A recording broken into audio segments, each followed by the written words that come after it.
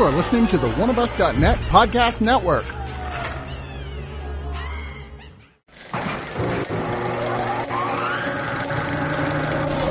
Something's coming.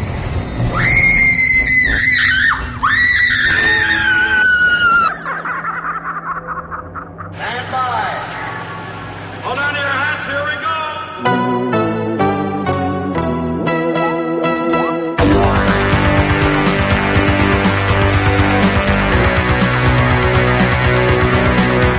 Welcome to the ScreamCast, episode 104. I am Sean DeRager, and as always, with me is Brad Henderson. 104? Yeah, man. Last week was 103.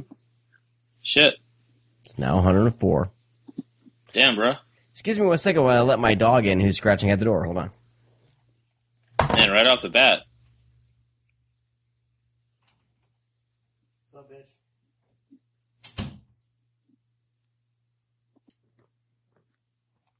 All right. And we're leaving all that in. Welcome to the podcast, everybody. Today, pretty excited about today. We're going to be talking the American Horror Project, the box set released by Arrow Video. I'm going to be talking about that with Stephen Thrower, who is the co-curator of that set. He's also the author of Nightmare USA. So you should check that book out if you haven't yet. But first, before we get into all that, let's jump into what's on our doorstep. Holy cow, I almost forgot. We'll get the door.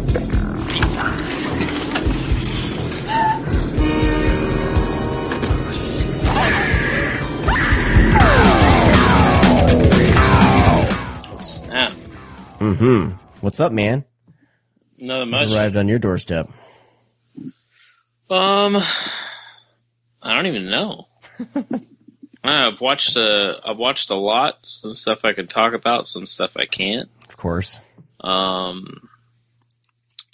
Let's see here. Man, I really want to talk about certain things. All right, so I'll just start with stuff that I can talk about. Okay. I watched the Criterion release of Easy Rider, which I saw when I was younger. I would say early teens, maybe about 14, 15 years old. I was going to Blockbuster and like renting Academy Award winning movies because I wanted to be that film person.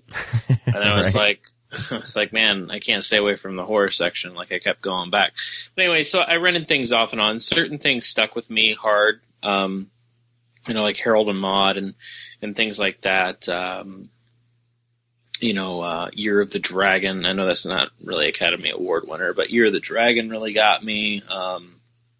Stuff like Stand By Me. Mm-hmm. I was discovering these movies on by myself because, when I was in early teens, I would say 13, 14 years old, I didn't really have resources. I mean, the internet was there, but not like it is today where, you can just, a plethora of information on the internet about every movie you want that didn't exist. I had, like I mentioned all the time on the show, I had an all movie guide that would help me out, tell me movies and everything like that. So I eventually rented Easy Rider, and I thought it was okay. And I was quickly dismissed it for the most part because I was kind of getting in. I was expecting, because I was really into like Vanishing Point, the original Gone in 60 Seconds. The Junk Man, Dirty Mary, Crazy Larry, White Lightning, stuff like that. I was really, really into, and I thought Easy Rider was going to be something like that, and it wasn't. And I didn't think it was a bad movie. I just really didn't talk about it or really think about it too much. So the Criterion released that, so I figured I'd pick it up because I really liked The American Dreamer, that we spoke about from Vinegar Syndrome. I thought it was one of the best documentaries. I guess it's it's almost like a home movie. One of the best things that I saw last year still remains one of my favorites. I think about it all the time.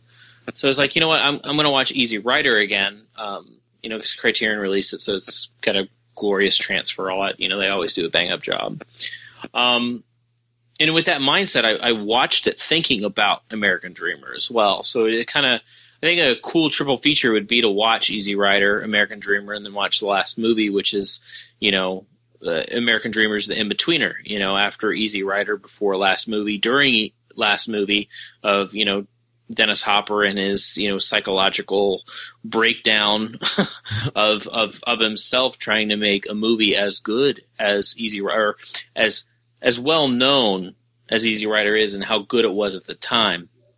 To me, I enjoyed Easy Rider because I enjoyed in the aspect of Dennis Hopper and knowing the American Dreamer and knowing last movie now, where I am in life watching films and enjoying it on another level of being almost experimental.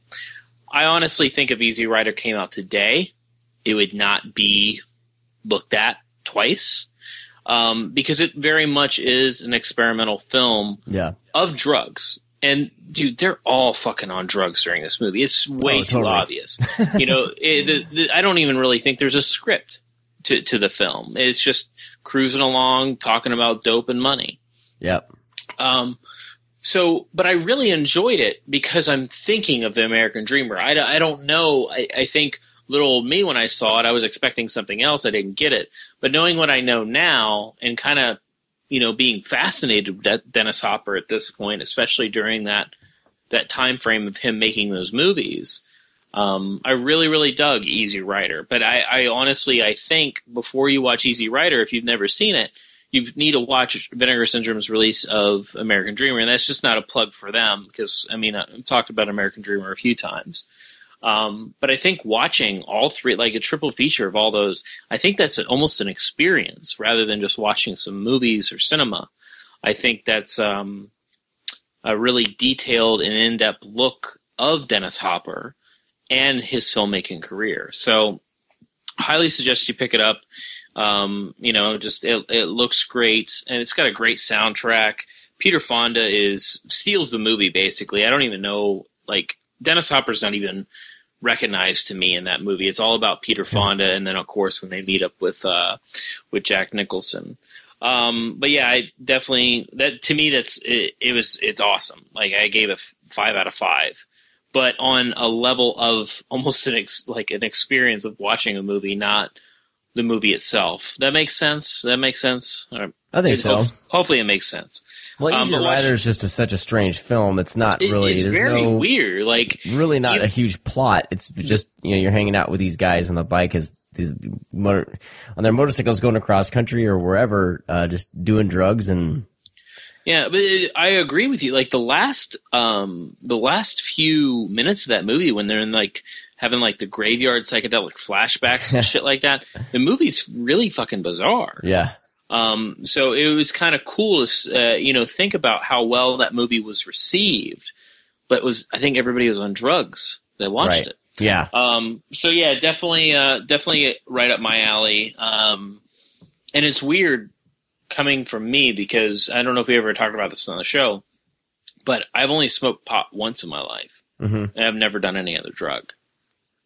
So I find it fascinating when I see it like that. Yeah. I've only tried it 3 times, and those 3 times I basically just laughed a little bit and then fell asleep. People are probably thinking, what, Brad? You sound like a fucking crazy maniac. You don't do drugs? No, I don't. So next up, I love these. I love this series so much. It was The Maze Runner. I talked about it a little bit last night on Twitter. I finally got around to watching Maze Runner: The Scorch Trials. When I very first saw Maze Runner earlier last year, I fucking loved it. It felt like I was watching a movie from my childhood that I missed. Very kind of straight out of the 80s. The action sequences were very much like that. It just felt like I was watching. I say No Escape meets Lord of the Flies. That's what these movies feels like to me.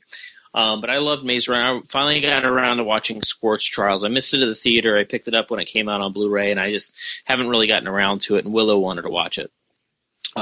Fucking fantastic. It's still the same. It went up a notch with the action. It's a fucking zombie movie. Fucking zombies throughout the movie. They're infected with this thing called the flare. But they're fucking zombies. They're on the run from these creatures for a good portion of the movie, meeting up with, it's like No Escape meets like Road Warrior meets, Lord of the Flies meets, kind of a John Carpenter-ish like Escape from New York, LA, more or less LA than anything, because it kind of has the Maze Runner is like the 80s and Scorch Trial is more like the 90s, like in cinema for us. And it's weird because these young adult novels are being made into movies like, all the time. Yeah, it's hard to know which ones are good now. I mean, Well, most of them are garbage, and I'm sorry if anybody likes it. I'm not a fan of Hunger Games at all. I really don't care for those movies, just because they feel bland. There's not really, it doesn't feel like there's characters established, or, there's no character dynamics, it feels, in those films. And it's not, kind of putting down the film. I think it's more or less to relate to the audience, not because the audience is stupid, but it's written from a young adult perspective in a way. I mean, they're for kids. Yeah, you gotta keep right. You gotta stay true to the source material. Apparently, the Scorch Trials. I haven't read the books, but apparently from people I spoke to about it from last night, it doesn't follow the book all that much. It kind of does its own thing, but that's neither here or there. It's very. I mean, this film seems like it shouldn't be something that I would like. It doesn't seem like it's geared towards me at all. But I think Wes Ball, the director of these films, really has kind of affinity for action cinema from the 80s and 90s, because that's the vibe I get. All these fucking practical effects in the film, other than from maybe a couple sequences. But, the Grievers look great, and in the first film, the zombies look great. There's some Vine zombies that remind me of I Am Legend a little bit that come out, but it's easily dismissed because it happens so quickly. But great characters. The camaraderie with the cast, the young kids, is great. Barry Pepper's in it, which is super weird because I haven't seen Barry Pepper since like Battlefield Earth days. But it's all around. Both of these films are great, and I can't wait until that third one comes out. And Wes Ball is directing it. I can't recommend these movies enough because as far as action cinema goes, this is something that feels special because it has that nostalgia for older people. I say that, and I'm fucking 30, but I think for people that grew up watching action movie in the 90s and loves those types of films, loves films from the 80s, I think this is truly something special for us because he's making these films and he's not turning to the camera and being like, hey, I really like these old movies. Wink, wink. Look at me. Look at me. It's nothing like that. These movies stand on their own. And I've interacted with people when I liked Maze Runner and I like this. I had people say I didn't get that vibe at all. And I've had other people say, yes, it truly is like kind of this 90s, 80s John Carpenter, No Escape, Lord of the Flies feel. So I'm really digging those movies, and I hope that, they're doing well because obviously the kids and teenagers like them, but I really hope adults give it a chance because I think these are really great movies. I know they are, and I don't think anything. I know they're really great movies and something for everybody to enjoy. Well, I really like the first one. I haven't watched Scorch Trials yet. I think Scorch Trials is better than Maze Runner. And I really, really fucking love Maze Runner.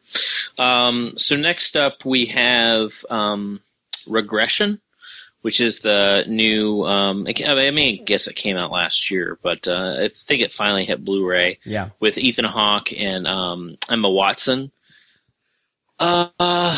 Making it spoiler-free. It is about a man that comes into a police station who is wanted because of the sexual abuse of his teenage daughter, but can't remember anything. So they bring in a psychiatrist to do kind of hypnosis, to hypnotize him, to put him back into that period of that event. Ethan Hawke is one of the main detectives on the case, and they put him in that situation of revisiting that night, and it kind of unfolds from there. I will say it's up my alley in the sense of the content, which has to deal with cults and Satan. So that should be enough to turn you on to where this film goes. However, I was not a fan of the movie because of what it developed into. So watch it for yourselves, and anybody that likes it, let me know how you felt about the ending, because I was not on board. I thought the film was pretty scary, kind of terrifying with the cult aspect. The thing is with me, I'm super biased. As soon as you say there's a cult or I see an upside down cross, I'm automatically going to give the movie a 10. Like it starts off at 10, like regression, like the title pops up and then the eye in regression slowly turns into an upside down cross. And I just pause it and I start applauding in my living room. I'm like, all right, we're starting off at a 10. Let's just go up. And it kept it going up. And then it's one of those things that can make or break a movie, and it broke it for me. Yeah. And it's not that it didn't make sense. It's just something I didn't want to see, but I think it's a cool plot device. I just didn't like it for this movie. And I know that the movie was made because of that plot device. But, you know, the only other thing I could say is that, nope, I'm not going to say it. So let me know what you think. I saw a few people pick this up on Tuesday. Yeah, apparently it's Anchor Bay, so it's probably like $10. I think it was like $14.99 or $12.99 or something like that. Yeah, it's $10 on Vudu. So I rented it for like $3.99. I like it. Fucking Ethan Hawke is like, what, a horror actor veteran now? I know, man. I mean, I don't think he gets enough credit. I mean, he is in Sinister, Daybreakers. He was in this. He was in, what was the, I mean, he's in The Purge, which is very, you know, horror-ish. It's funny saying that. Whenever I try to use like my voice thing on my phone to say horror, it spells out horror. So Siri thinks I'm ordering horrors. Ooh, what? Siri might put you in jail. But yeah, Ethan Hawke. Yeah, I think he's finally kind of coming around in the sense of, I feel like he's doing what he wants, which I think he's getting good work. Like he's not like Nicolas Caging it up. You know what I mean? Or he's just taking whatever. He's taking interesting projects for sure. Yeah, I just, I like him. I mean, everything from, he's did like The Purge, and then he did Boyhood, and then he did like, you know, some kind of low budget films, and then the Before Sunset trilogy thing, he wrapped that up. Yeah, but I mean, he does a lot of independent cinema, which I dig. He's in Ty West's In the Valley of Violence, aka John Wick in the West. So, I mean, literally is John Wick. Fucking, they kill his dog and he goes on a killing rampage. Like, watching it, I'm like, I know that Ty West, like, had that idea, but you think that you would watch a movie, I mean, fucking, Luc Besson wrote Lockout, and it's basically a mirrored image of fucking Escape from New York. Like, yeah, but it's awesome. Yeah, awesome enough that he got sued by John Carpenter because of it. That's bullshit. And won. That's Dude, crazy. It's a fucking ripoff. Like, it totally is almost like... But how many movies are there that are like direct homages to older movies? You know what I mean? Like, yeah, but like look at Roger Corman. Like, Roger Corman should have been sued like crazy. No, because Roger Corman ripped himself off more than anything, but... in the sense of, you know, kind of using exact plot devices and almost beat by beat. I mean, in the Valley of Violence doesn't do that because obviously it's the West. But, I mean, using that plot device that's so simple. Like, when you think about John Wick, you're like, hey, what's John Wick about? This guy's an assassin. They kill his dog. and he goes on a killing rampage. I would have fucking laughed. But there's more to the dog in John Wick. Right, but that's the plot. There's a reason why he holds that dog. No, I understand, but that's the plot. Right. The plot is they kill a guy's dog, and he goes on a killing rampage. Yeah. And when he said, like, the thing is Keanu Reeves is like your brother. When you watch his movies, you're just like, you hear Keanu Reeves, and you're like, I fucking like that guy. Mm-hmm.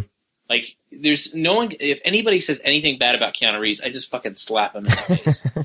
I'm like, you don't understand, like, how cool this fucking guy is. Like, you know, I've been there when he's at these festivals. He's just fucking talks to people. Like, he loves movies. He just wants to fucking make cool movies. He just wants to hang out. You know, his movies feel like you're hanging out with him. Yeah. So it works, because if you put anybody else in that movie, I don't think it would have worked. Oh, no. I think that movie was made for that Keanu Reeves character. Like, the badass, you know, Point Break, fucking Bill and Ted. You know, he's just a fun-loving guy. But anyways, we got off really subject of evil. But, yeah, watch Regression. Let me know what you think, if you kind of feel the same way. That's pretty much all I can talk about. All right. Hopefully I can talk about stuff later on when movies get distribution. Sounds good, man. Because you really can't, like, the thing is it's kind of, the thing is that, you know, you see these movies that you don't like. And this is my kind of beef with festivals, is that, you know, I watch a movie to help out with a festival or something. Hey, watch this, Brad. Doesn't have distribution. Probably only a handful of people have seen it. I have no right to say that movie is bad or not good or it didn't pique my interest. Right. So for the most part, I just keep my mouth shut, because I never want to, you know, throw a monkey wrench in. Because the thing is, companies do listen. They use Twitter. They click on, you know, hashtags. That helps films get distribution. So if you're at a festival and you are just like tweeting and shitting on a movie, stop. Yeah, you gotta get, these movies have to at least be given a chance to be in the world. Someone's gonna like it. You know, someone's gonna like it. You know, don't almost like fucking disable a movie because, you know, from going anywhere. Because I've seen it happen. I mean, there's movies that I saw years ago that have never ever made distribution. Yeah. You know, and it's kind of you know, it's kind of sad. I think on the one show with Pete Toombs, I mentioned a movie, Last Screening. You can't fucking find that anywhere. There's a French DVD that costs like $50 in order to get movie, unless you download it illegally. But like, that film will never, like, unless I told Pete to look into it. Hopefully they release it. But you know, you have a movie that's never going to be seen pretty much by American audiences. Yeah. It didn't do very well at festivals. And it's a great movie, but no one's going to fucking see it. The same thing happened with, I think, the same show we talked about, Masks, a German giallo. You'll never see that movie. It came out like 2011. 2016. Masks is not released in the U.S. Yeah. And there's thousands of movies like that. There's even movies that have never been released anywhere. Most of them are found footage. I'm not gonna lie. I've seen some found footage movies, but you know, the thing is that what the problem, another problem is with some of these companies, or not companies, but some of these filmmakers, is that they make a movie and they want, you know, Magnet to pick it up or some bigger company to put it in stores, and frankly, the movie isn't good enough. So they pass on all the small guys because they offer such a low amount. But then that company passes, and then you're out of luck because no one wants it. That's exactly what happens to these guys. So that's the reason why you see so many found footage movies, is because, honestly, it didn't cost them that much, and they're going to sell to the first person that probably offers them anything. Yeah. You know, and every once in a while you get a good one. Most of the time you get a shitty one. Most of the time. Right on. All right, I'm going to jump into my movies. What you got, Sean? And then we get Steven Thrower on the show. The first thing I want to talk about is, I don't think I've talked about this yet. Mill Creek released it. My Boyfriend's Back. Have I talked about that yet? I talked about my science project from Mill Creek. Yeah, we didn't talk about My Boyfriend's Back. Because I was trying to get Bob Balaban. Bob Balaban. And this was I thought I'd seen it before, but I guess I hadn't. And this is a 1993 flick. It feels very much like an 80s flick. Oh, it's like, yeah. It's great. So does Parents. Yeah. Parents is made in the 90s, I believe. Yep, totally. It's great. It has that feel of an 80s movie. I think it takes place in the 80s. But of course, the main character, played by was it Johnny? Played by Andrew Lowry. Who? What else has he been in? He seems super familiar. He's really good in this. Andrew Lowry. I don't know what the hell he's been in. He like nothing much, I guess. What's he look like now? What's he look like? I can't think what he looks like. That's the guy that's in Buffy the Vampire Slayer. That is Buffy's boyfriend's friend, who, when she leans over the car, he goes, "Hey man, can I borrow her?"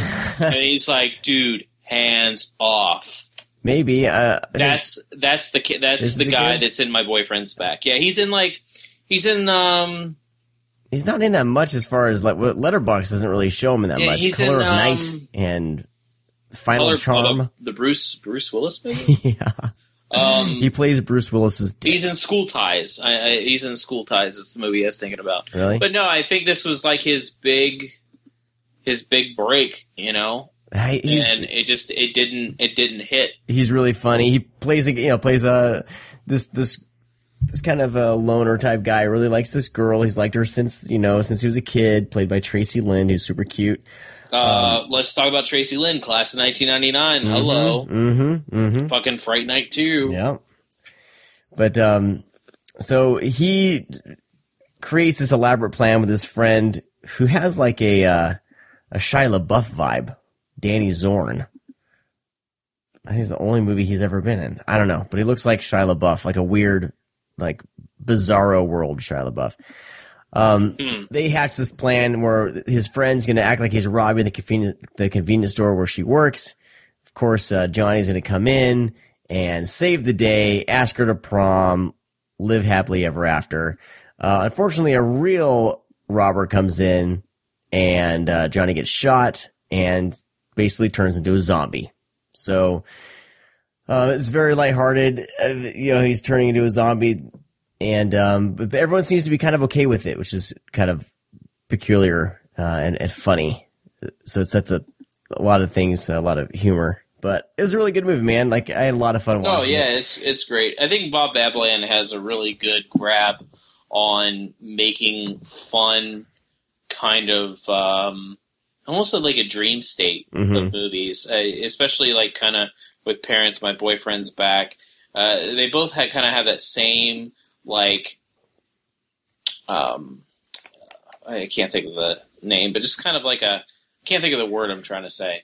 Kind of that suburban like feel, I guess suburbia. Yeah. Like, he does. I mean, it's lighter for sure. It feels lighter, but it's very fun. Yeah. And what I liked, like, he does a lot of like comic book transitions. So it starts off like with comic book pages and things like that, and transitions into scenes. Just really fun. Good flick. It was fun to discover that. It's one of those I swear that I saw in the video store and never got around to watching. Dude, it's great. I mean, the cast in it too. I mean, Bob Balaban can get a good cast because he's, been a writer in Hollywood for many years and an actor. But I mean, Matthew Fox is in that movie? Yeah. Dude, Philip Seymour Hoffman's in it. Philip Seymour Hoffman, Matthew McConaughey is in that movie. Is McConaughey in that? Yeah, he's like one of the friends. Oh, he's like a super small part, right? Yeah, he just has a small part. Cloris Leachman, who just like turned fucking 90. And then Paul Dooley, who's a familiar face, kind of always plays a gangster, kind of a doofus. But yeah, and Tracy Lynn. Yeah. I mean, fucking Class of 1999. Did we ever talk about Class of 1999 on the show? I don't know. Have we? I don't know. But she's in this. Anyways, it's Mill Creek, so it's fairly cheap, bare bones release. I don't know if this is streaming anywhere or not, so it'd be worth it to pick it up if you're a fan of these types of movies. I think it's pretty damn cheap. I'm trying to look here. $5.89. No brainer. Mill Creek. Yeah, it's Mill Creek. Buy that shit. It looks great too. Which I just got one of my goals for 2016 was to watch Miami Vice. Well, Mill Creek's re-releasing Miami Vice on DVD, so I'll be watching those shortly. I can't wait. Hell yeah. Anyway, I would, if you're a fan of these types of comedy, this is comedy done right. It's really great story. It's very story driven, very fun, very light, but I just had a blast with it. And for $5.89, you can't go wrong. So buy that shit. I agree. Moving along to another flick. I finally got around to watching my FX2 Blu-ray. Oh, yeah. Put out by Kino Lorber. They put out FX and FX2. And I watched this movie like crazy as a kid. I had the VHS, and I think I wore the VHS out. It's crazy the kinds of movies you kind of, gravitate towards as a kid. And I saw this before the first FX. And I always loved the opening because it opens up with like this movie within a movie type thing where there's like this transvestite robot killing machine scene. And it's just fantastic. And the movie's great as well. So I think I like this one more than the first FX. I think they're both pretty solid. They're both fantastic. So, it looks great, sounds great, and so if you're probably a fan of that, fairly cheap too. Huh? Fairly cheap too, probably. Yeah, I think I was waiting for this to get on sale. There's a Kino Lorber sale. That's like $14 or something. Yeah, I don't know. But yeah, I'm a huge fan of that movie, and it was really fun revisiting for sure. So another movie that was this in the 80s or 90s. 1991, but feels very, very late 80s. Yeah. Yeah, I think the first one was in the 80s, Yeah. Second one was in the 90s. And dude, Brian Dennehy, I mean, that man is awesome. I love when he first shows up in the movie, he's like, his first line is like, get off my roof and get in the fucking car. Brendan, he's a shit. Yeah. He's very intimidating too. Yeah. Extremely intimidating. All right. And finally, of course, Deadpool came out this week, and I never made it to the theater to watch Deadpool. So I had my first time watch of Deadpool at my house on Blu-ray, and I had a blast. Yeah, it's fun, man. Super fun. I was expecting it to be a little bit cheesy, but for me, like, all the humor just hit. I was cracking up. My wife enjoyed it, which was fun. It's fun when we both can enjoy a movie. It's one of those movies that I think, as for a person that doesn't really care for the comic book world, I mean, the movies are fun, whatever, most of them, some of them. Mm-hmm. But kind of getting burnout on everything, I think that Deadpool is refreshing because it knows it's a comic book movie, and I think that's why it works. Totally. Yep. It's almost in a sense skewering the whole comic book movie sensibility. I love the jabs that they take at Fox. Fox has big balls to release a movie like this and let the scriptwriters poke fun at them and their franchises. I was surprised even of the characters breaking that wall and acknowledging that Wolverine exists and kind of fuck that movie and what happened. And it's cool that Ryan Reynolds stuck with that character too, because he was Deadpool in the Wolverine movie. Yeah, that movie it could have killed any future Deadpool stuff. It was a shame because we knew how much at the time. I knew how much Ryan Reynolds was a fan, and he'd been talking it up, and hearing him being cast as Wade Wilson in that Wolverine movie got a lot of people excited. Yeah, I remember even Robert Rodriguez was attached to this movie at some point. Yeah, this is great, man. I loved it, man. I think the effects were great. I think that even though there's some obvious CG, I think it worked in with the tone Colossus looks of the great. film. Colossus looks fantastic. The highway fight scene that basically takes up almost the first half of the film, like in between flashbacks and stuff, is just awesome. One of my favorite kind of action scenes I've seen in a long time. I love how it's gory, but not gory for gore's sake. You know, it's just the balance of everything, even the raunchy humor, is just fantastic. Like they could have gone totally overboard, like a Ryan Reynolds sex comedy. They reined a lot of that in. It's still gleefully R-rated, but I had a lot of fun, man. I don't know. The question is that I have about this movie is how the fuck did Tim Miller, the guy that directed it, do this fucking movie? I don't know, First man. movie ever. Yeah, and he's directing a big comic book movie. He's in animation, right? Yeah, I know. I think that's his past. I'm not 100% sure what he did, but I know this is his directorial debut as a feature. Yeah, and you know, how cool is that you have a first-time gig, you make a rated-R Deadpool movie, and you kill the box office. He did a fantastic job. He knocked it out of the park. He did some animation stuff or whatever in Scott Pilgrim. That's all I know. Everything else is, like, his filmography is like zero. Like, he's done some visual effects, like he's done some writing, but not a lot. So he set up his career through this film. And it does not feel like a debut at all. No, it's one of those things that it's so off the wall. And the cool thing is it doesn't relate to any of the comic book movies like that exist now. It kind of does it. It kind of doesn't. Like they use the same X-Men mansion, talking about the X-Men, but but it feels like it's completely by itself in its own world, which is super cool. Yep. Yeah, it's great. Had a lot of fun with it, so I would recommend Deadpool. And that's it, man. That's all I got. Cool. Yeah, that's all I have too. Awesome. All right. Well, let's. It was kind of a light news week and everything, and so I think we're gonna skip the news this week. We'll catch back up with Josh. What? Everybody loves the news. I know, but I want to get to Stephen Thrower. We're gonna lose like. There was like two releases. We're gonna lose 2 listeners. They'll be fine. You guys will be fine. Next week, Josh will be back with a kick-ass news segment. And but yeah, let's get into this interview here with Stephen Thrower, and let's talk about American Horror Project.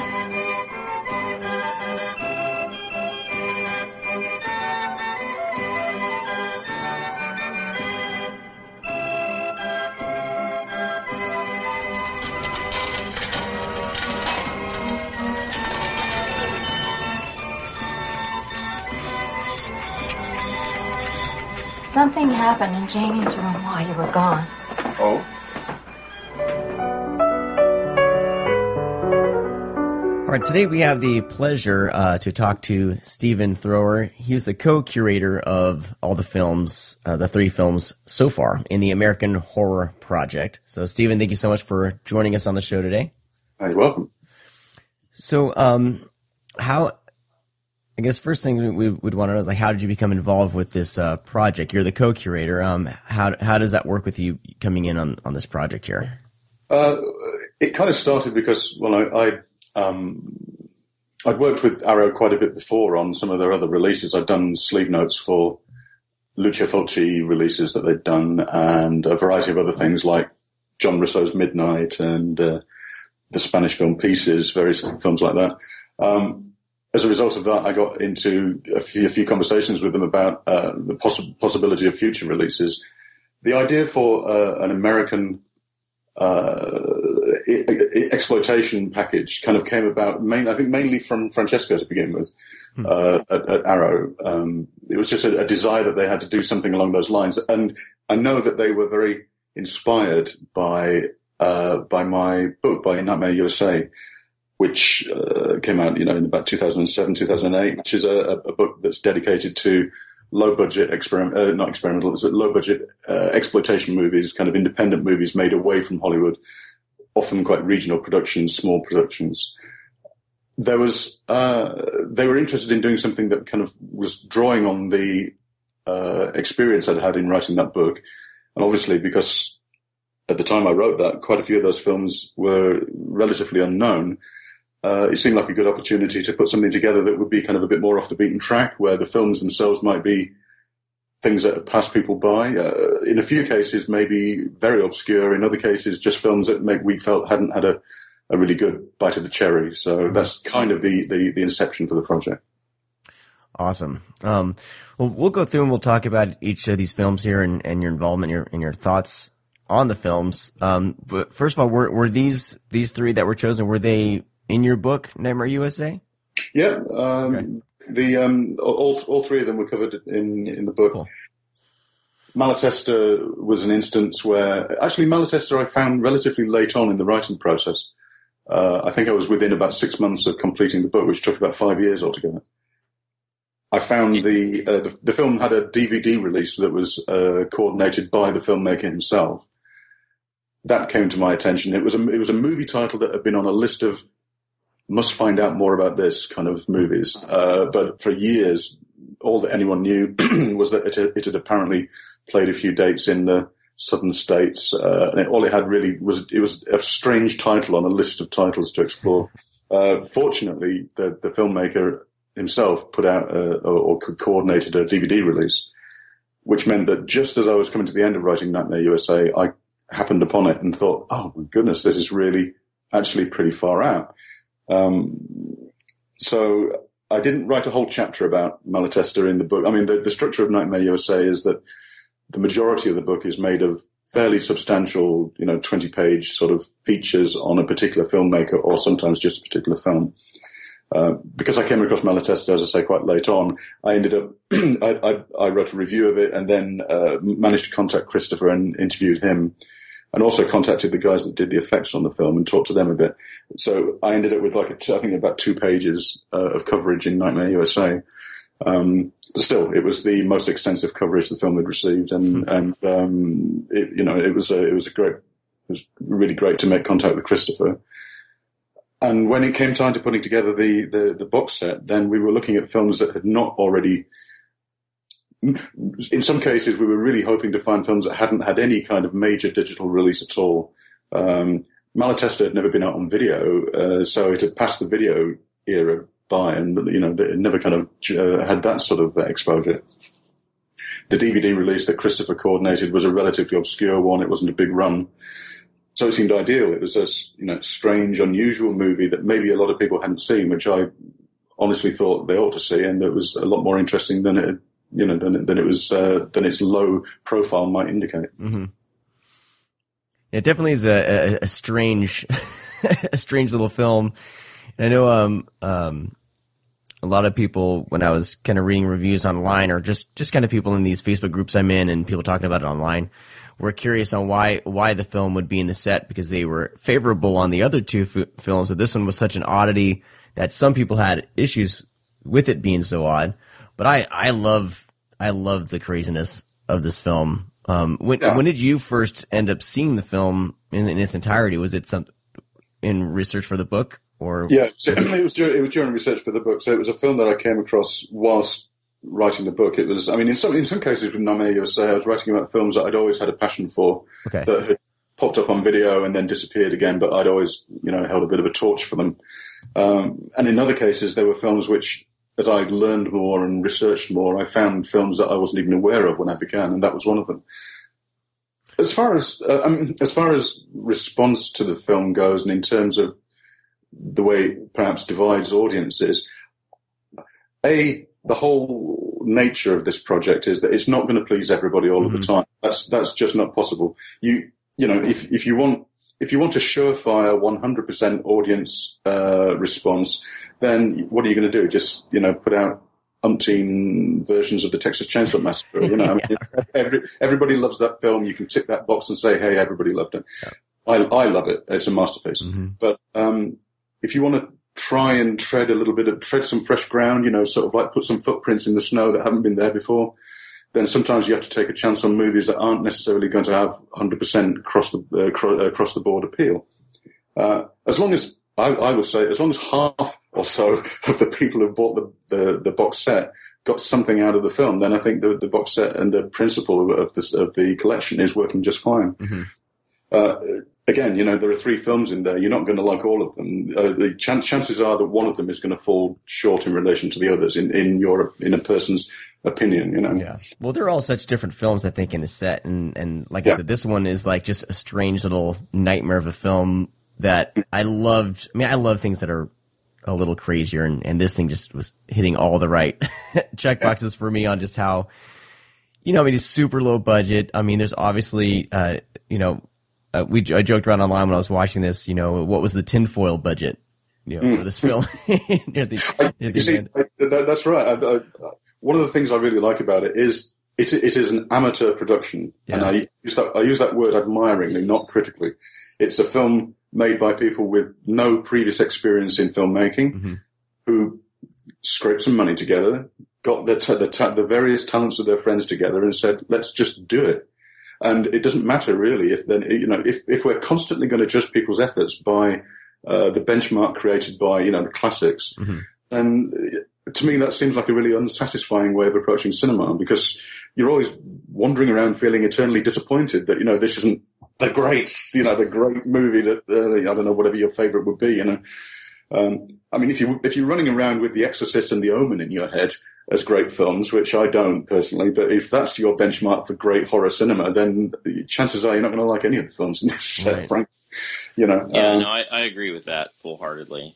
Yeah, I think this is something, because just knowing, because the Carnival that's in Carnival Blood actually exists too. That's right. And that on itself is pretty nightmarish, I would say. So I don't know. When I very first saw this, it felt like, kind of even shot on video horror, like how cheesy and kind of low budget it was. But it also, being that everything's kind of, real, it does have that nightmarish quality. Just a very odd movie. One of the things I really like about regional horror cinema, the kinds of films that I was covering in Nightmare USA, one of the great appeals for me was films that had a sense of place.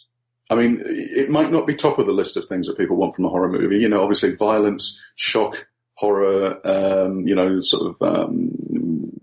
death, preferably as much as possible. But I mean, one of the things on my list certainly is a sense of place, a sense of the environment that the film is made. I enjoy these kinds of movies because it's made in a real decrepit, rundown funfair. I mean, as a horror fan, if you can't get a kick out of walking around a decrepit, rundown fairground off season, I don't know where you're coming from. I mean, sort of like that seems to me to be the kind of thing that horror fans do on their vacations for fun, And this is the kind of thing that this movie taps into. It might not be the greatest story ever told. It might be a little on the rough and ready side. But at the same time, you feel like you're kind of there in these strange, out of the way places, and they've got an atmosphere that, if you're receptive and you tune into it, is as much of a kick to me as the more obvious kind of pleasures of violence and sex and violence, which I adore. But location and the pleasures of an eerie location seem to me to be just as valid and interesting as anything else. Well, the entrance of I can't pronounce his name. Is it Hervé? Hervé, yeah. Villechaize? Mm-hmm. I've always loved whenever he shows up in things, and I mean, I was a huge fan as a kid of Fantasy Island, so seeing him show up here was fantastic as the character Bobo. Did the director have any stories on how they brought him in or got him to be a part of the project? I think that I can't remember, to be honest, what the situation was with him. I mean, he was certainly one of the only professional, previously exposed actors that were working on film. I think Christopher goes into it in a little bit more detail on the actual commentary track. But, I mean, he's a he's a unique talent and an odd character among several odd characters in the film. I mean, there's one of the people I really like in that movie is William Preston, who's the kind of janitor around the fairground. He's got a kind of a wandering eye. He's got that kind of condition where the eyeballs don't point in the same direction, and a great sort of carnival face. The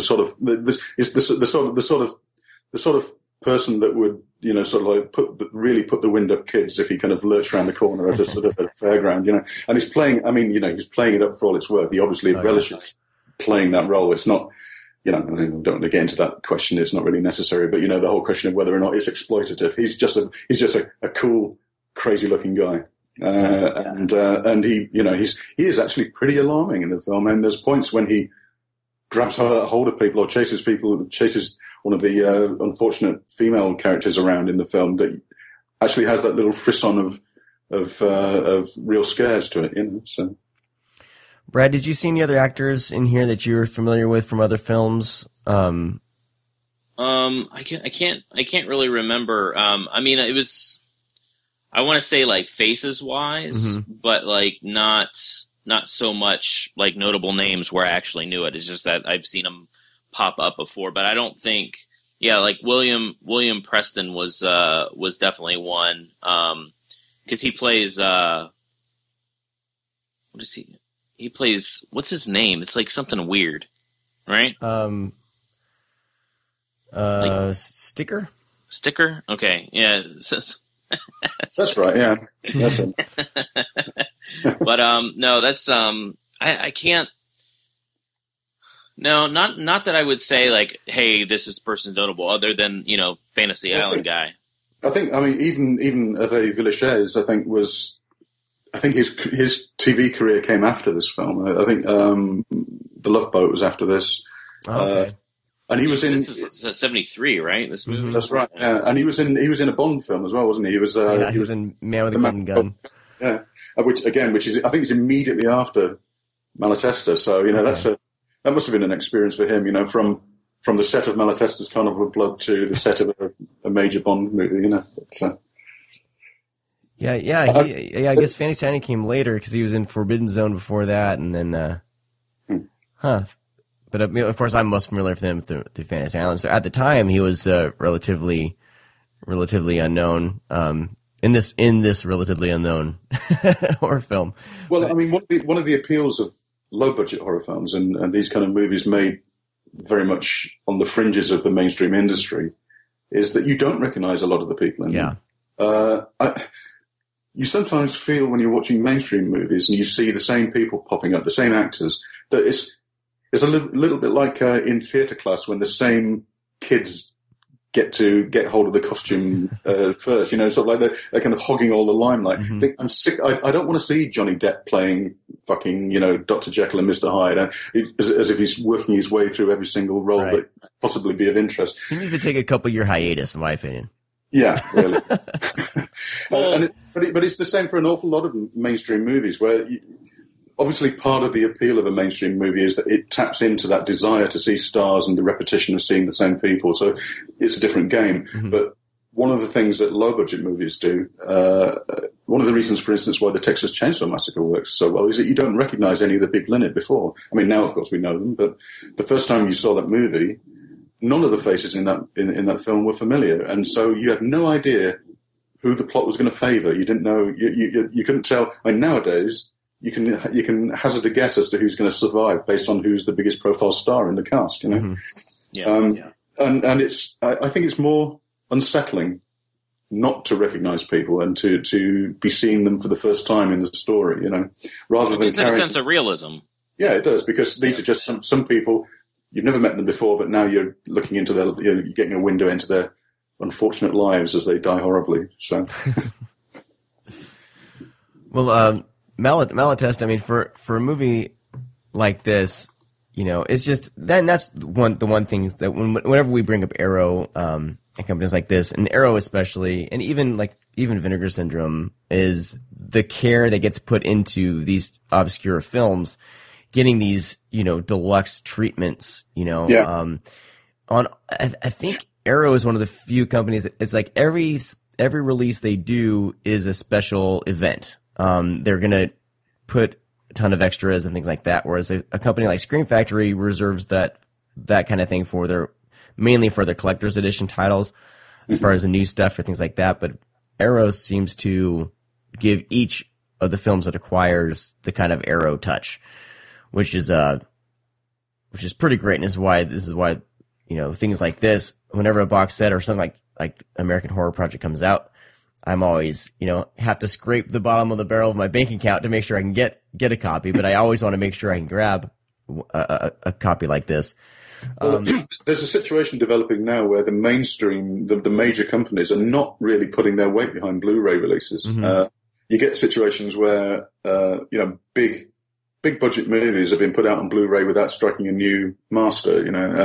DVD masters kind of just bumped up to Blu-ray. Yeah. And quite often the Blu-rays have got a fraction of the dedication when it comes to extras that you get in the smaller releases.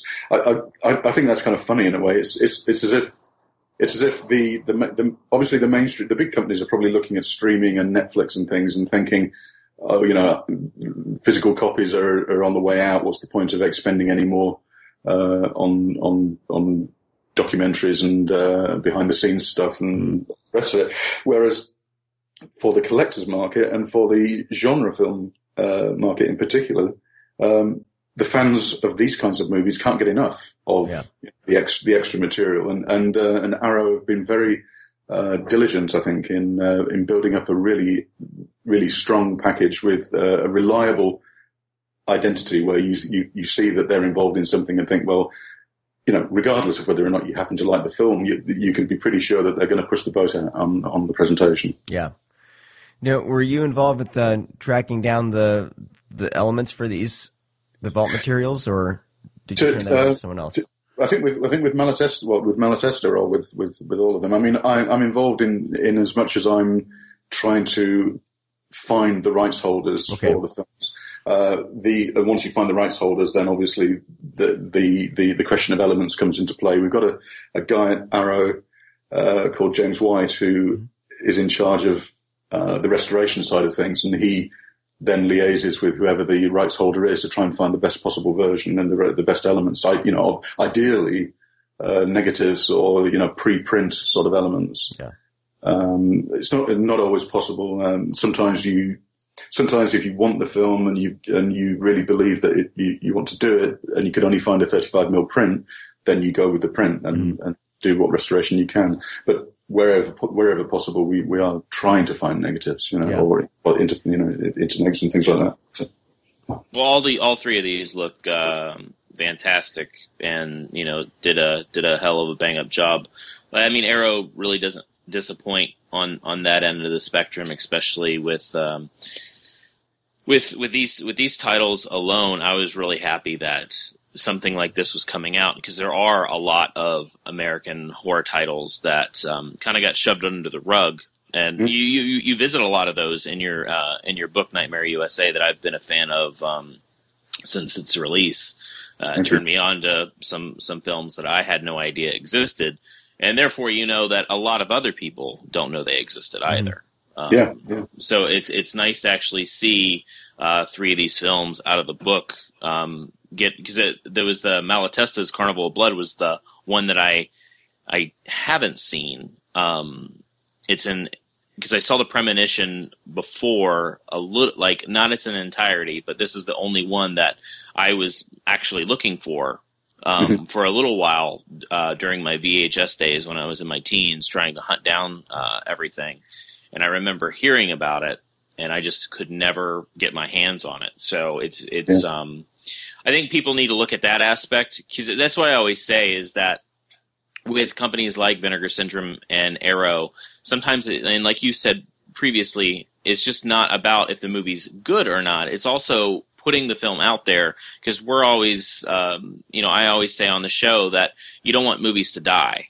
And movies are dying all the time because no one re-releases them. Even if it has a shitty DVD release, you're still putting new life into that movie and giving it a few more years. Yeah. So it's nice to actually see, people pick up the underdogs and find something special about it, because there are special things about these movies. Yeah, I mean, just to be clear, I mean, I always anything that I was involved in would be something that I thought was good in some way. Putting something out just to ensure its survival wouldn't be necessarily something I would do. I mean, in each of the cases with these films, they're all films that I thought had interesting and unusual qualities that deserved exposure. All I was saying earlier is that if you measure films constantly against the very, very best, you found in mainstream terms, if you were holding Citizen Kane, if you were using Citizen Kane as a stick to beat, David Cronenberg's Shivers, it's crazy. Okay, don't use what's commonly regarded as the best film ever made as a stick to beat movies that are very, very good, but not the greatest. So in these cases, these are all movies that I think are made by people with integrity. They're people who are trying to make the best film they can. There's no laziness. There's nothing slapdash, even about Malatesta, which is, as I say, is quite an amateur production. It's not slapdash in the sense of, oh, who cares? Just stick it out and make some money. It's not like that. It's they're working as they're doing the best they can with the very limited funds they've got, and they're putting imagination ahead of everything else. And sometimes maybe the technical aspects are slightly less polished than you would expect from some of the other movies in the package, but because they've prioritized imagination, they're just going for it, and they're not letting anything as boring as budget stop them. Yeah, that's great. Let's move into the next film on the list here, and this is probably turned out to be my favorite in the set. It's The Witch Who Came from the Sea.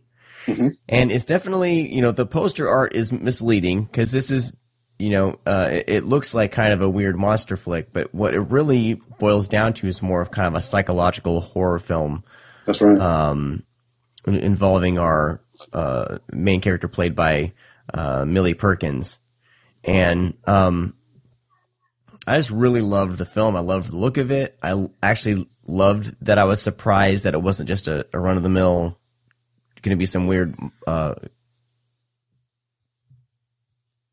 monster movie or anything like that. How did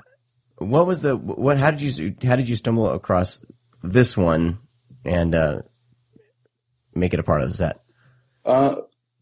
Which Who Came from the Sea, probably in Britain, is the film in the set that had the highest profile because it was caught up in the video nasties controversy, which you might have heard about, which was in the early 1980s, when video first really took off, it was unregulated and there was no certification and no government control over the content of the films. And so for the first time in this country, we were getting exposed to a lot of films that had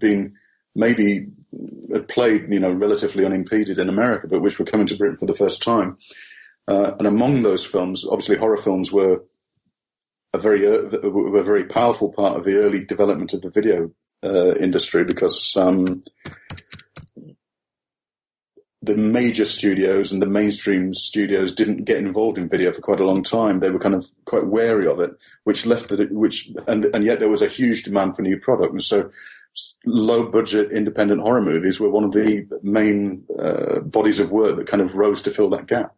And it meant that a lot of people who'd never seen the wilder or the more extreme reaches of American horror, or indeed Italian or Spanish horror, were seeing them for the first time, and it had quite a shocking effect on some people. And they something about those movies upset the people in control. And it wasn't long; it was about a period of about 3 or 4 years before control was re-established, censorship was brought in for video, and there was a massive media campaign in the UK run by the right-wing press to demonize horror and video horror.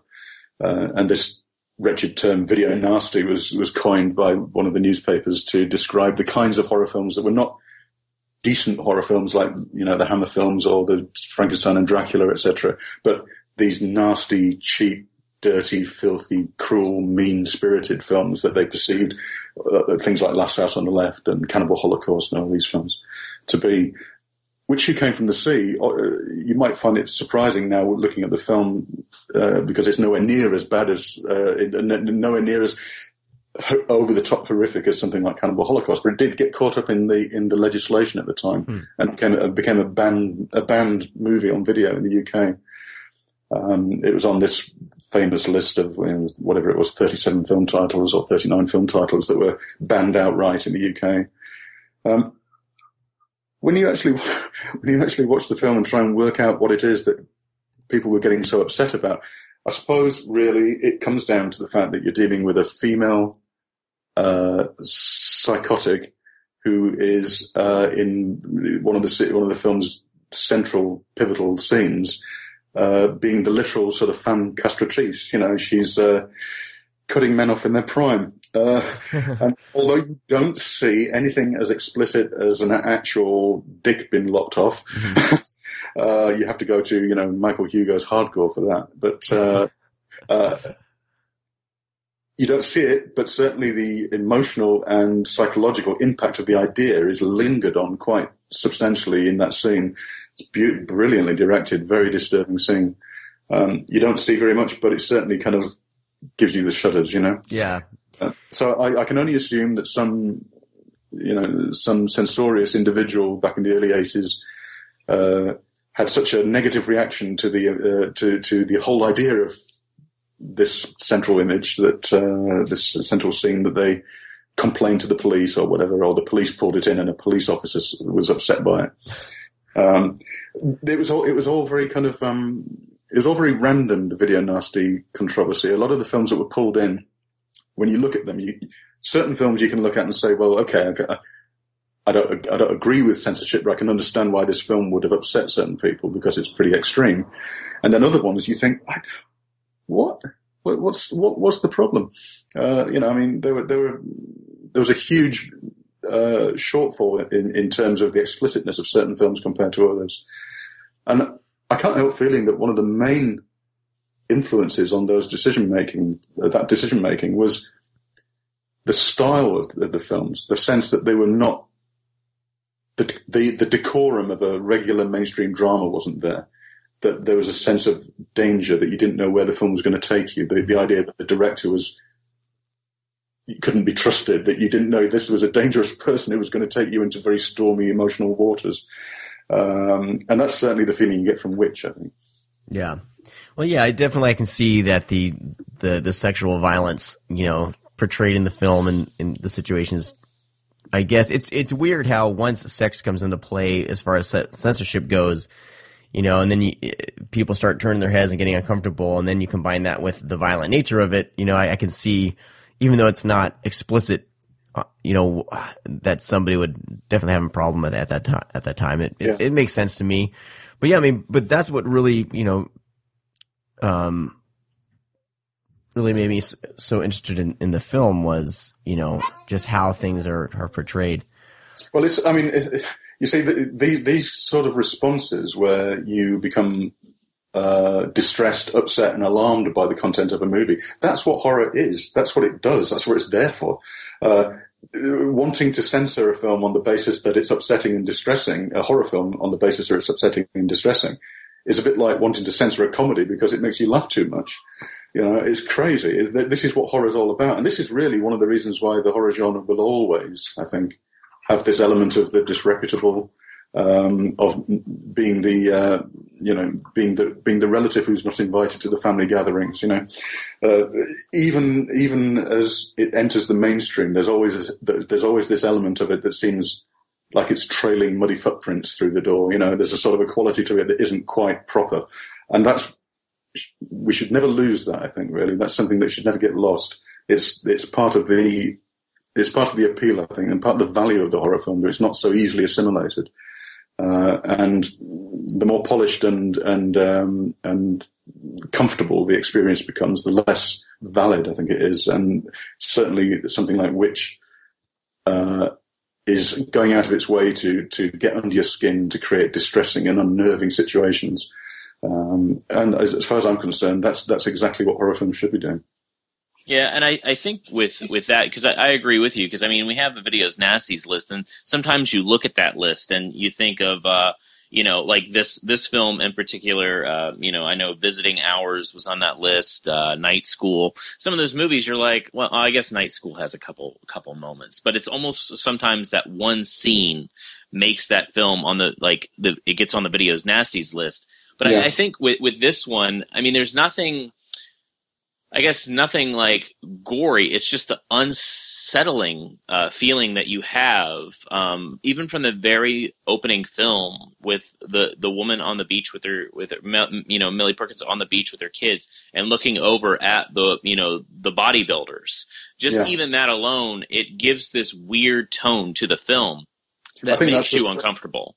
I think that's a sign of the. It is a sign of the sophistication of the film. I think that it's not the unsettling and distressing qualities of the film don't just reside in a couple of splashy, violent moments like in a slasher movie. It gives that vibe right off the bat. You're uncomfortable.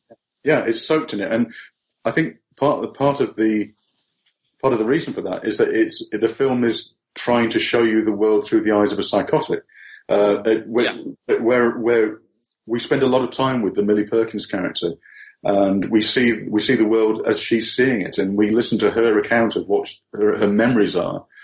Every now and again, another character will contradict those memories, but the film is so much in her world that we're sort of like that's really what the design of the film is all about, is to give you like a view of the world through the eyes of a troubled psychotic character. And it's not an easy thing to do. I mean, that's actually a fairly tricky thing to do. It requires a certain amount of psychological acuity and skill on the part of the filmmaker. And it's absolutely dependent on very, very good acting. Now, in low-budget horror and in exploitation movies, you can go a long way without good actors. You can actually get away with it. Herschel Gordon Lewis got through most of his career without a good actor, and it doesn't, it doesn't ruin The Wizard of Gore. It doesn't ruin The Gruesome Twosome that there are no really good actors in the movie. Right. Yeah. So you can get away with it, and with kind of weirdo horror films, strange films that are just out to be weird, you can get away with kind of shaky casting as well, shaky acting. But for psychological drama, I think that's one of the areas where acting really does come to the fore, and you need somebody who knows what they're doing. And Millie Perkins, I think, is absolutely amazing in this. I think she's. Oh yeah, totally. She manages to be sympathetic and frightening at the same time. It's like watching somebody that who's suffering from mental illness, and you want to reach out and help them, but at the same time you can see that they're becoming more and more dangerous to other people and themselves. And so you're caught in this weird bind where you feel sympathy for them, but you're aware that they're doing terrible things.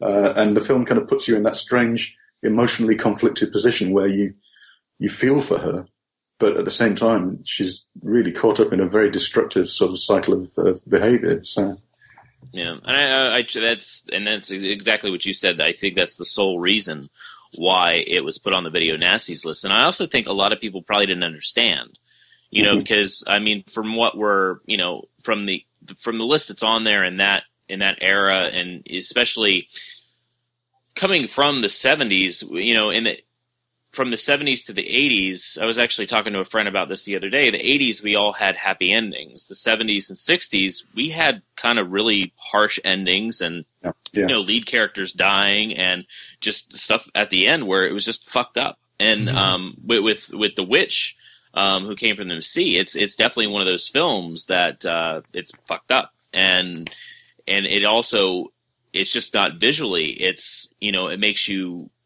feel weird. It makes you feel different. Like as soon as it opens up, just the tone, the music, just the beautiful cinematography, like, you just know something's wrong. Just by the opening of the film, you just know that something's wrong. And I don't think a lot of filmmakers can do that. No, absolutely. No, you're absolutely right. I mean, there's a confluence of influences and effects that are happening in that film. The music is minor key. It's very haunting. It's not. It's got this slightly neurotic quality at times when it sort of lurches into sort of kind of violent sort of spasms. But it's this edgy unpredictable quality that seems to mirror the psyche of the lead character. But underneath it all, there's this very melancholy tone. I'm a sucker, to be honest, for melancholy in horror films. It kind of, extreme violence and melancholia added together. That's it. I'm all over it. Something like George Romero's Martin, for instance, is a great example, where you're dealing with actually a very good comparison with this film, because again, you're dealing with a sympathetic lead character who's doing terrible things. But the overall tone of the film has got a sadness to it, because the sadness comes from the sympathetic, empathetic relationship that you develop with the character. And again, comparing those two films, it's a large part of that is kind of driven by a very, very sensitive musical score as well that kind of adds that sort of melancholic element. So. Yeah. Well, the fantastic thing about this film is as you start kind of diving into, the team that made the film, I mean, you have the cinematography we've already mentioned. I mean, that's Dean Cundy, which is yeah, absolutely one of the greatest. Incredible. One of the best cinematographers in the business. Then you had Matt, is it Kimber? Is that how you pronounce his last name? Simber, I think. Yeah, I always used to say Kimber. Okay. Yeah. But he came from in the late 60s, early 70s, I think not really sexploitation, but these sex documentaries. Yeah. He and She, Man and Wife, an educational film for married adults, African Sexualis. He's also a blaxploitation director. Yes, yeah, he did Lady Coco and the Tangerine Man. So and the Black Six, which is a very violent biker gang movie. Nice. So it's like he's got very, very broad-reaching and wide-ranging exploitation. Yeah. This kind of comes out of nowhere in a way at the same time, like a different caliber. And I think Vinegar Syndrome just released Sex and Astrology recently by him too. Oh, okay. Right. So nice. So, yeah, I mean, you can almost his journey in the films he did up to The Witch Who Came from the Sea. It seems like The Witch Came from the Sea is of a different caliber. But you can also see, even in the sex scenes and stuff like that. He obviously knew how to shoot, that element, I think for his background, and then the exploitation stuff kind of goes from there. I think it's one of those examples where there's just a really good team has come together. Yeah. Because the film would fall flat on its ass if Millie Perkins couldn't act. Right. So she's amazing. She was in a relationship with the writer of the film, Robert Tom, and he's at the top of his game as well. And this script apparently was very important to him. And you've got Dean Cundy shooting the film. I think Simba, maybe his previous credits didn't indicate he was going to do something quite as sort of sensitive and well crafted as this. But working with Corman all that time, Yeah, but he stepped up. Sort of like the thing is, in the presence of the right collaborators, people change and raise their game, don't they?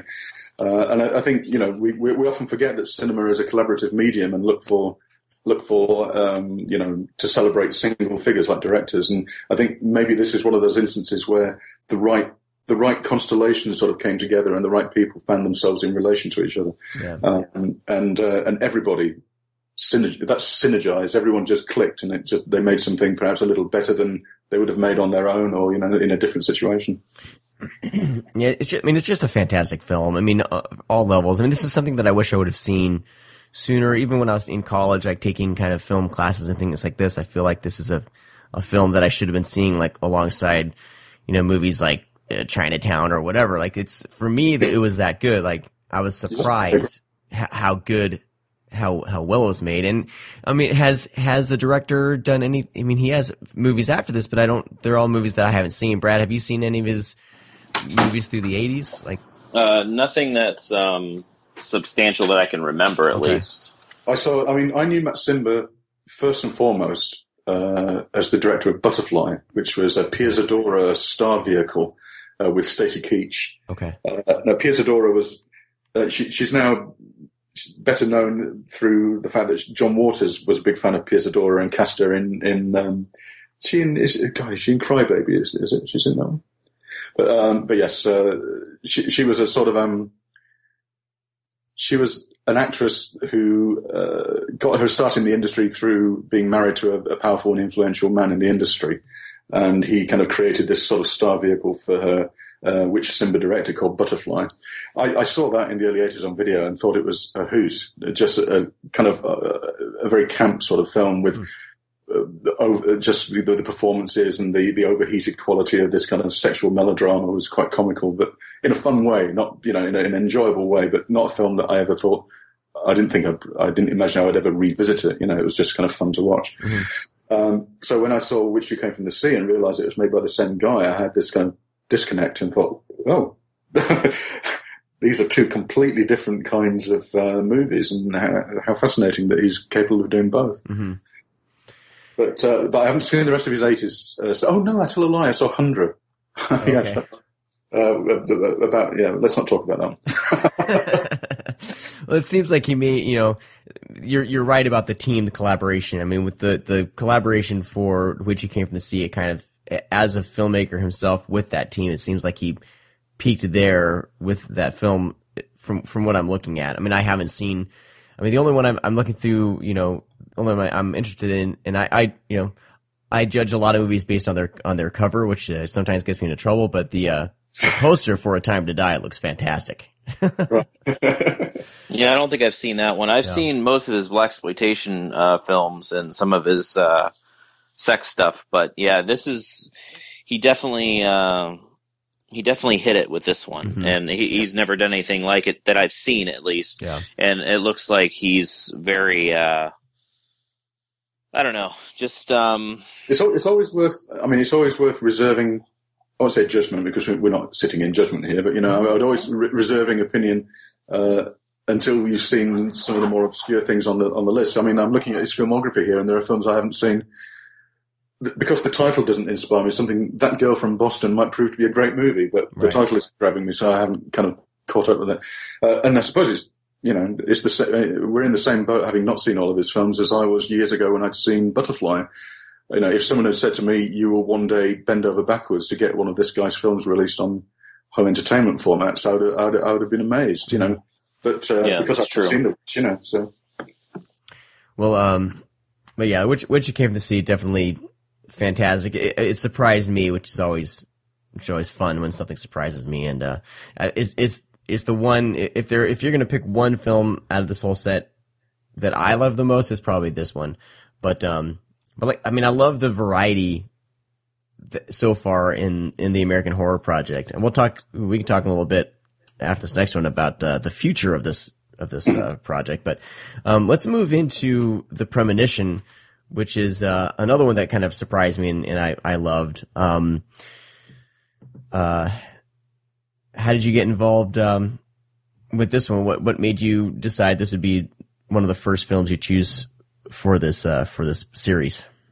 Well, The Premonition was a film that I devoted a chapter to the career of the director of The Premonition in USA. I love the film. I love the fact that it's dealing with concerns that are kind of adult concerns. The family life, adoption, the fear that if you adopt a child, that the real parent might be sort of like planning to snatch them back again. Those sorts of emotional concerns that are more sort of parental concerns than teenage concerns. So it seemed, you were mentioning the variety of the films in the package, and that's an important that's certainly an important part of getting this first box together, was wanting to make sure that you were offering a fairly wide selection of types of film. Malatesta is crazy. Which You Came From the Sea is psychological portraiture, and as we've just been talking about. The Premonition is a sort of it's a more of a sort of a substantial drama about sort of like the lives of adult characters and sort of like the emotions that kind of follow on from parenthood. It seemed like it came from a completely different place to the other two, and I like the fact that the box doesn't have a single theme running through it, that you're dealing with not only three different subjects, but three different approaches. I think The Premonition feels more, it's the most mainstream feeling of the films, I suppose. It's that it feels like a drama that could possibly have been made outside of the genre, but has kind of then become soaked in the metaphysical interests of its director, because Robert Schnitzer has, for all of his life, been very interested in the paranormal, and he runs a TV station which is dedicated to sort of like the expanded consciousness and those sorts of things. So you're dealing with a relatively foursquare story to begin with, but then it kind of slightly starts to turn stranger and goes more and more off the rails until at the end you're dealing with plot developments that are kind of hanging by a thread in terms of conventional plausibility, because you've entered into a sort of a more metaphysical sort of realm where you're asked to believe that dreams and visions are ways of communicating with the dead and things like this. So. Well, it's great. And once I saw Richard Lynch show up, I knew that I would I would love this film once he appears on screen. He's brilliant. He's great. I mean, he can do so much with just a look, just his face adds so much depth, I think, to a character when you cast him. But that opening scene where you see him doing sort of dance exercises in the fairground where he's working, that is such an incredibly compelling beginning. And to be honest, it plays against several of my prejudices, because, it's got elements of mime, and he's got clown makeup on, and those two things normally would be, I would normally walk swiftly away from that. I sort of like, I don't find mimes poignant in general, and clowns can go hang as far as I'm concerned most of the time. There's something about him, and there's something about this incredibly serious, sort of focused, stern quality that he's got when he's doing these sort of moves that kind of pulls you into the film. You think, what? You immediately want to know what's going on. You want to know who he is, and what kind of a film is it that starts with this really quite almost balletic sort of piece of physical theatre. You definitely can't ignore it. You definitely. I mean, these days we're so distracted with our phones and everything in front of us, I felt that once the film started, I kind of was, sit back in my chair and put everything out, and I wanted to kind of go along for the ride with this one and just kind of figure out, what was going on. And this film, I feel like you're brought through a journey with the characters, with things that go on in the film. I think I was expecting just kind of a kind of paranormal thriller, like, I have no idea what I was expecting, but more of a ghost story, I guess. But this had a lot more going on to it than just that, Brad, what were your thoughts on the Premonition? Was this your first time seeing it? This is my first time actually seeing it in its entirety. I remember catching pieces of it when I was little, but this is the first time that I've seen it all on its way through. It's actually, I don't know, it's probably my favorite part, or my favorite film in the set, just because the psychological part, like, even though the witch has that, but there's like this, not psychological, but like almost like, I want to say psychosis, but it really gets into your head, especially when you have kids. Yeah. Yeah.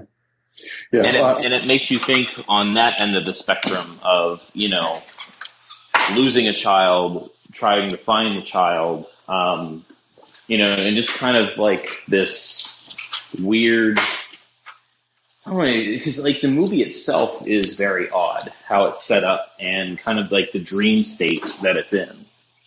It's it feels like a dream, feels like a nightmare. It feels like, you're in these parents' heads. I don't know. It's just so many things running together. That's the reason why I like it, because it's almost like a state of confusion sometimes for these characters. It feels like. Yeah, it keeps kind of taking a trip out into left field, doesn't it? And it's not a straightforward linear sort of narrative. You've got this conventional couple, a professional couple, loving parents of this little girl, and then you've got this unconventional couple, but with love a part of their world as well, even though they're quite unbalanced in many ways. Right. And the film kind of takes you between the two, and each is so, obviously the troubled characters draw your attention more, part of the structure of the film is that the more conservatively depicted characters have to embrace some of the madness of the other two in order to retrieve the situation and try and battle for the girl. Yeah. It's inevitable that if you set up a storyline that's based on a spaced out psychotic couple and a well-to-do professional couple living in the suburbs, well, surprise, surprise, you find yourself drawn more to the psychotic couple and their problems. And one of the things the film has to do in terms of its structure is to try and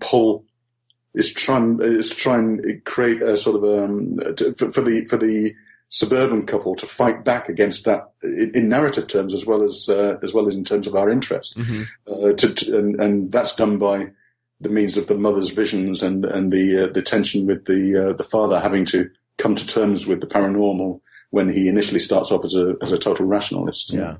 Well, that's what's crazy about this film is you get brought into the world of the two, the crazy parents, I believe, but you kind of get to know their situation first, and you kind of, in a way, can empathize with their situation. And as you start realizing what they're up to, your kind of allegiance to the characters in the story starts to switch to the other ones. But it's I haven't seen that happen too many times in films where a movie seems to be, kind of wrestling you away from what turns out to be more of the bad guys in the film, where at first you are kind of, you get to know them first. It's interesting that, this is a film about the family divided, or it's a film in which the family is given a mirror image of itself, and so it plays into this quality that the family has in society of being this sort of untouchable bedrock of the structure of society that, we're led to believe that beyond all of the social contracts and all of the social situations, that the family is the bedrock of the psyche in many ways. And this film is creating a split or doubled family where you've got two sets of parents warring over a child.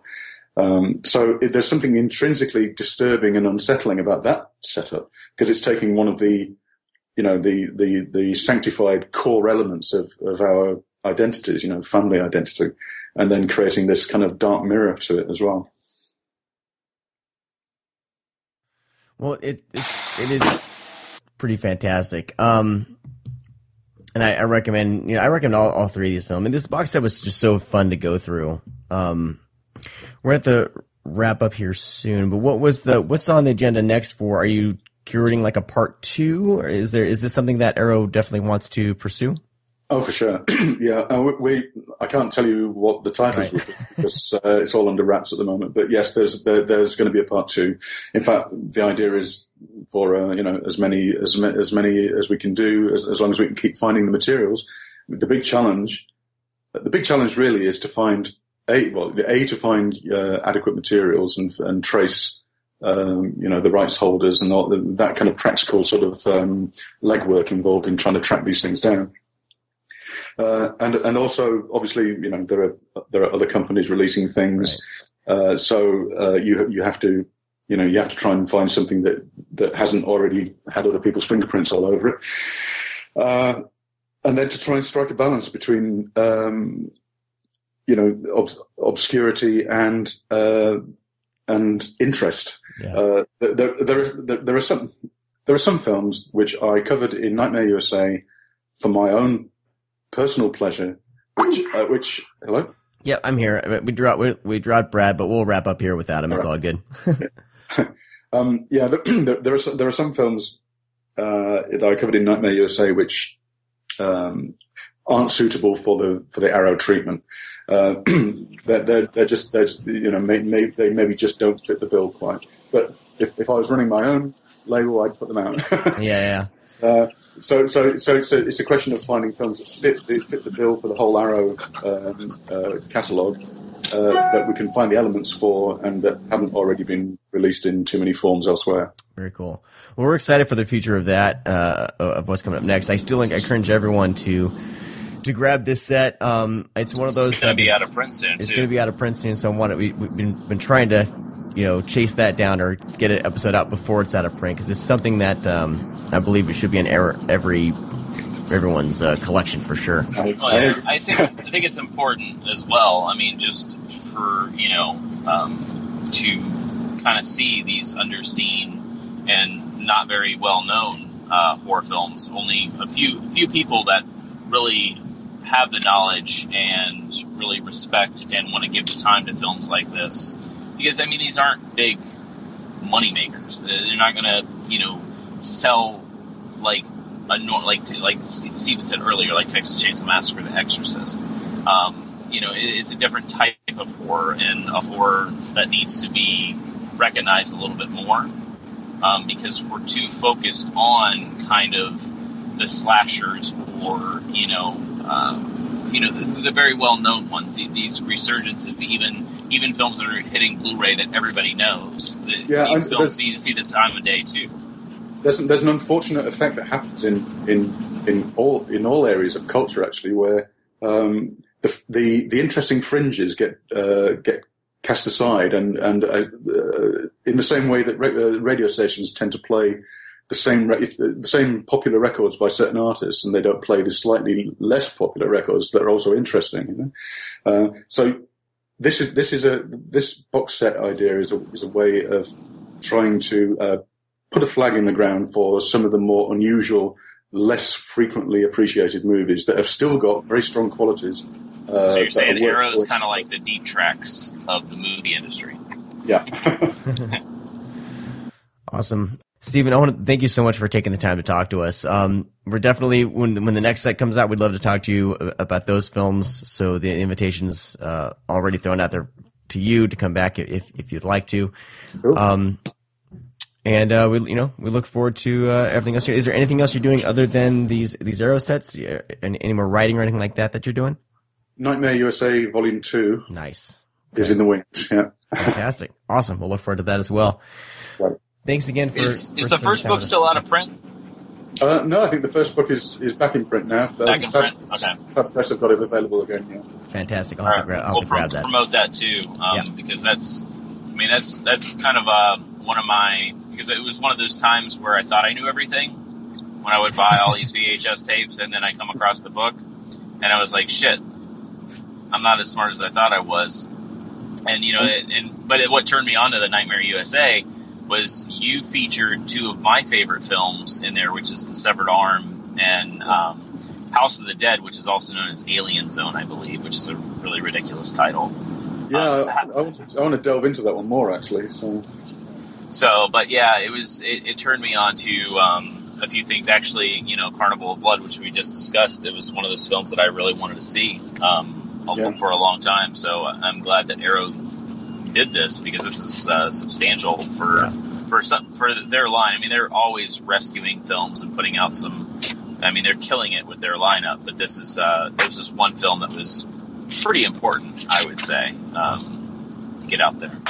Brilliant. No, I'm glad I had a.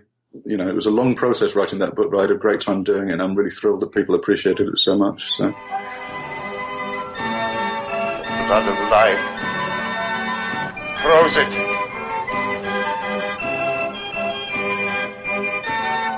Well, we hope you guys dug that interview or conversation with Stephen Thrower. Grab his book. There's not really ever interviews. I always say interviews, like even scheduling. Yeah. And I think that throws everybody off. But it's kind of hard. Hey, do you want to have a discussion? Yeah. We try to keep it light. It's no. I'm just saying it's weird contacting people because it's not really an interview, but the discussion sounds like, hey, you want to hang out? You want to talk about your movie? You like movies? I like movies too. Let's just talk about movies, huh? All right, grab his book, Nightmare USA. It is out. It was reprinted, and I'm excited for his next his follow-up. Yeah, man, Nightmare USA is great. And dude, I'm excited. And the Future of American Horror Project, man, that box set is amazing. You guys should get it before it sells out. I know that when I got mine, I got it through Amazon UK, and it was like $20 cheaper. So keep that in mind when you're ordering. Just be a little bit patient. Wait a couple weeks for it to arrive. Maybe 3. You'll be fine. They always get to me.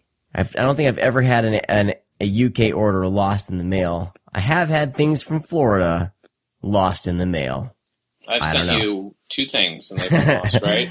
Yep, and Grindhouse Video sent me something, and it has never been seen. When did that happen? With Bride of Reanimator. That Fucking sucks. pissed. Somebody knew what was in it and basically stole it. So, Oh, dude, I got a screener the other day. It said right on the fucking box what it was. I know. Like on the package, and I was like, wait a second. Like, what if my mailman is a horror fanatic? I know. I know. Basically, what we learned is, I think the one thing he sent me, he sent Bride of Reanimator media mail because I suggested it, trying to save a few bucks. So ultimately, it's my fault. So I think media mail for sure. Coming out my way, especially from Florida, something's fucked up with that. So priority 2-day all the way. Those never fail. All right, enough about my mailing woes. I want to thank you guys for listening to the show. Next week we should I can't even talk. We should be returning with BJ Colangelo and Josh Obershaw. But we really wanted to get this episode just out to you guys. So, look forward to that. Of course, check out all of our sponsors. Go to thescreamcast.com/sponsors and check all of them out. Vinegar Syndrome, Grindhouse Video, Coffee Shop of Horrors, Horror Pack, Kevin Spencer, Wolfmen of Mars. Check all them out. Of course, if you buy anything from any of them, take a screenshot of your transaction, email it to us at readme@thescreamcast.com. We'll enter you into the next drawing for coffee and a mug and some other goodies.